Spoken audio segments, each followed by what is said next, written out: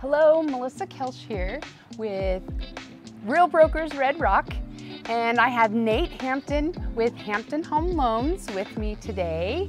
We are going to talk about how to become a real estate investor. We have 3 ideas for you, maybe a few more, because we were talking about a few others. Yeah.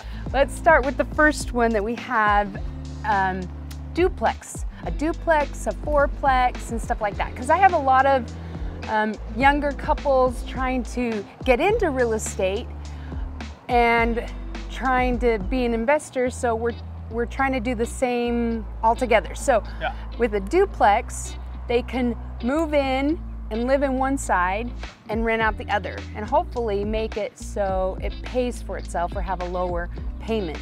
But how does that work for lending? Yeah, absolutely. You touched on something that's very dear to my heart, because right now you have a lot of young couples that want to buy homes and they're just like, I've been priced out of the market, right? We've seen the house values go up 100K in a year, and what they're like, we're going to buy a home, we're saving up for down payment. I've had many new families, that have been saving up for down payment to buy their first house, but it just keeps running away from them, and now they don't make enough income to buy a house, right? So that's been very sad to see, is first-time home buyers not being able to get into a home. And so we've found a way for them to actually not only get a home, but start creating wealth right out the gate. So they can actually buy, like you said, a 2-plex, triplex, or a 4-plex using FHA loan. And this requires as little as 3.5% down. So you can get into a home with 3.5% down and then have 2 or 3 other people making your house payment for you. So instead of trying to qualify for a $2,500 house payment, now you have to qualify for like $300 or $400 a month or something like that. So super awesome. And so, so that's one way to do it.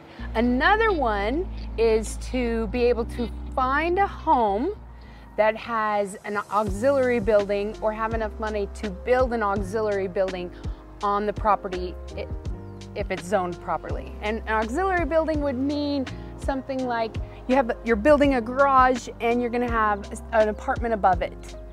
And I know a lot of communities are allowing that these days. So what about that kind of loan? Yep, those loans are great because we get to just do regular traditional financing, anywhere from 3 to 5% down is the minimum.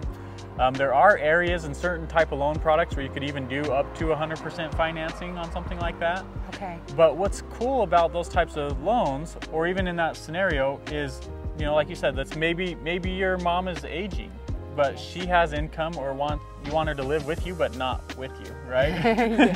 So she's there. We can actually put her on the loan too. So again, it's running into that same situation where we can't qualify for $500,000 on our own. You can actually add your mom to the loan to qualify.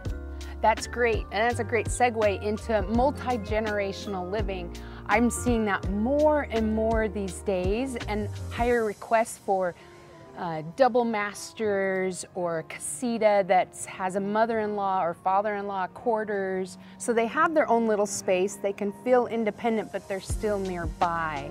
And so that's in high demand right now. And then once maybe another family member takes them on, or they pass away, then you have that extra space that you can rent it out to cute young couples that need a place and just getting married and getting started, or you have family that needs a place, or there's so many options when it's that way. I love the idea you came up with yesterday, where a new couple buys a house with the casita, and then they live in the casita and then rent the house for like $3,000. And then as their family grows, they move into the house and either move those guys in the casita or get new renters. That was a pretty good idea. Oh, thanks. Thanks for helping me remember that, because that's another strategy to start investing in real estate and get your own home, because renting can be a hassle. Maybe the landlord is going to sell your property and you have to find a new place, and can I put a picture up? And there's so many variables with renting that when you have your own home, you can paint any color you want. You can punch a hole in the wall and leave it. Yeah, so it's just, and then you know that you have a place to live. So that's always good. Absolutely. Hope this helps.